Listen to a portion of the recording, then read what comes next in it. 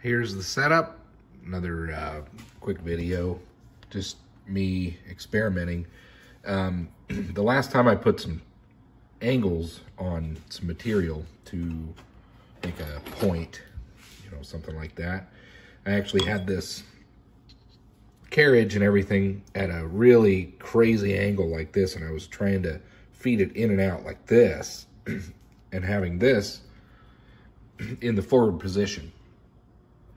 So I'm just toying around, playing around, and I want to do a similar operation like this with this piece of material here.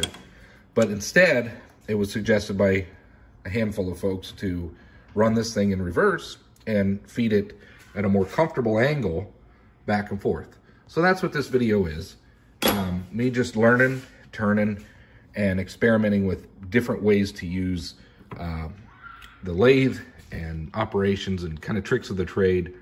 And this is the benefit of this channel, is you get so much good advice from people who've done this in the industry.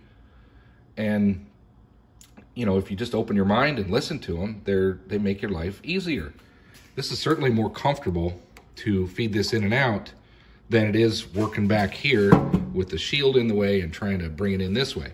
So let's see how I do. The idea is to just bring this to a point. It'll be a pretty steep angle. I'm not sure what I'm going for yet, but I'll probably have to make some adjustments with this. But again, it's a scrap piece of stock. I'm just playing around. Let's see what happens. Let me mount you up here. Here we are. Hopefully you can see that well enough. Looks like you can for the most part. It's gonna be tight, but anyway, trust me, I'm just bringing this back and forth, and you'll get to see the operations of what I'm working on. Let me bring you back out this way a little bit. You can kind of see what I'm doing here. So I've got this locked in. I'm not going to use the carriage, the saddle to move this back and forth.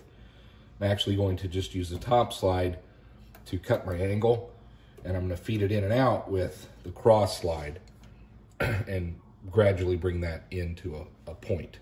So excuse me, let's get this started and let's see what we got. So I've got it set for reverse. I'm gonna run it a little bit higher RPM. It's also been told that higher RPMs for carbide tips are better. I'm not using high-speed steel this time, just because I wanted to quickly get this set up. So I'm using one of my carbide inserts. So here we go.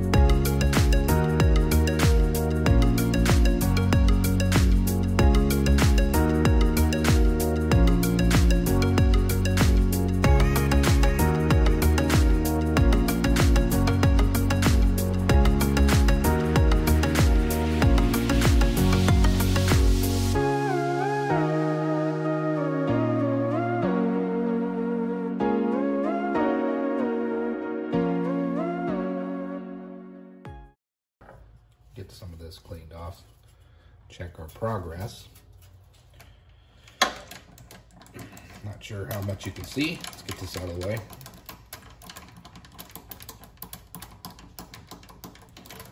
So that's actually working out very well. The finish is nice.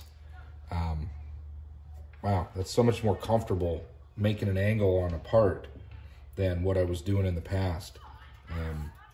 Such good tips from everybody on that. Didn't make a mess here. Clean some of that up.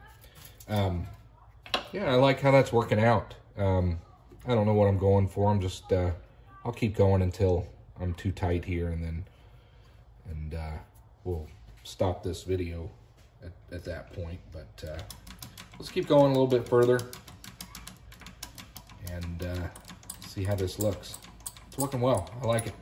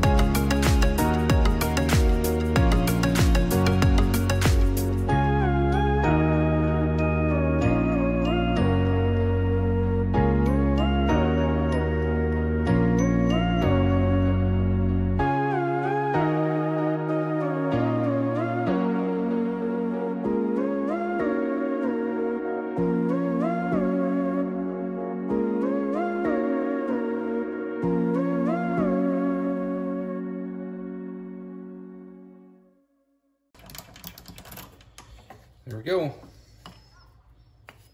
Let's get this backed off.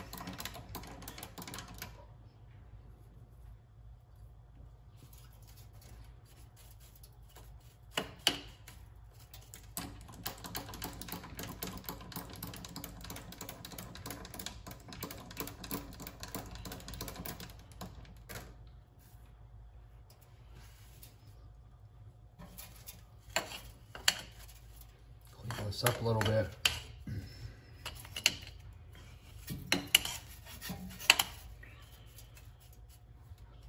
Anyway, it's kind of interesting. Get that taken out of there. Get this out of the way.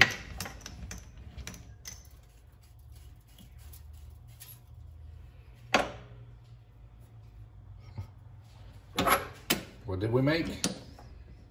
Just toying around.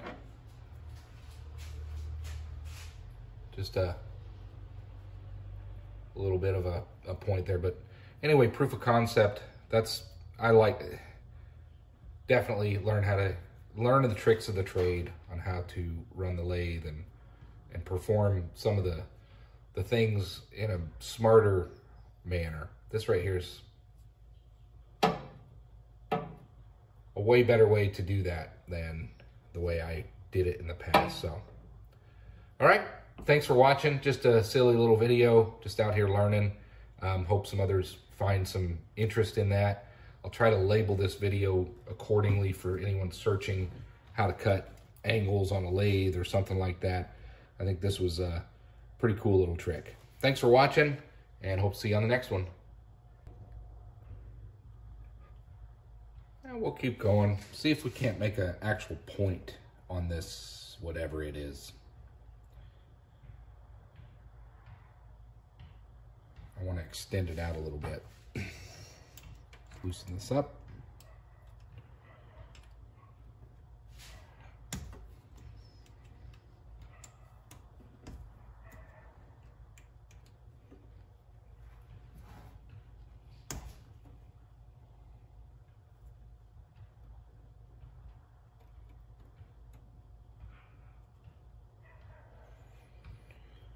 That will hopefully help keep it from running into we are.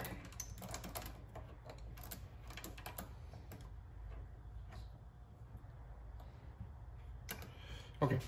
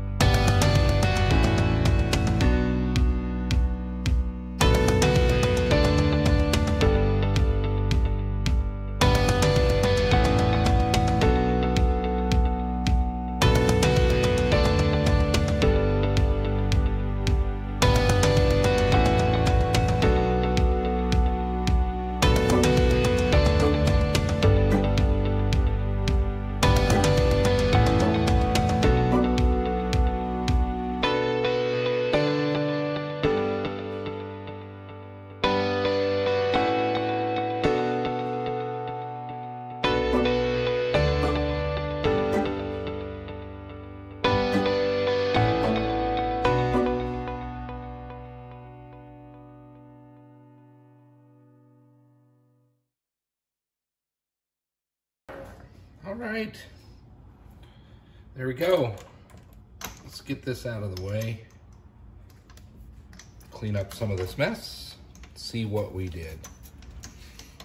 That held up really well. I'm glad I tried that. I'm glad somebody suggested that, and this was a good exercise to run this in reverse and see what you can do with making angles and that sort of thing. The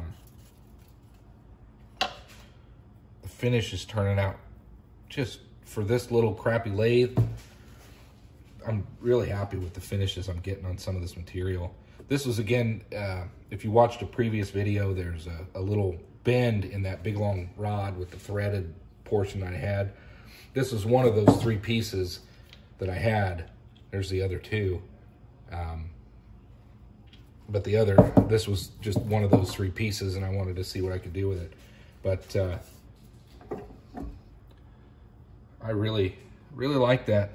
I made a cone, I suppose you could call it, but the purpose of this video was to test out running this thing in reverse and being able to have better control over cutting angles and that sort of thing without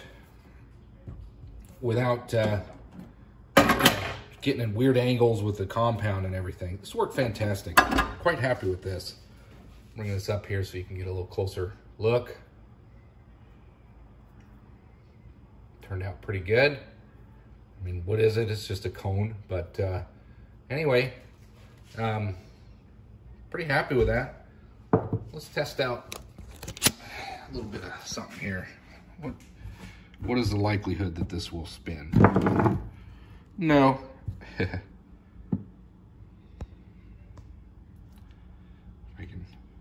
There we go. Yeah, it's probably lopsided on the top, but anyway, there we go. It's pretty interesting. Pretty neat little piece. But anyway, testing out this thing running in reverse and just feeding my top slide in to make that angle and using the compound, the top slide, or the, I guess this would be the top slide, and just feeding this in and out so that I could get that angle in there. And I was able to achieve, you know, a conical shape. You know, who knows in the future what, you know, that's probably a skill I'm going to need to know and learn. And yeah, I really like how that turned out. I'm going to close the video here. Thanks for watching, and hope to see you on the next one.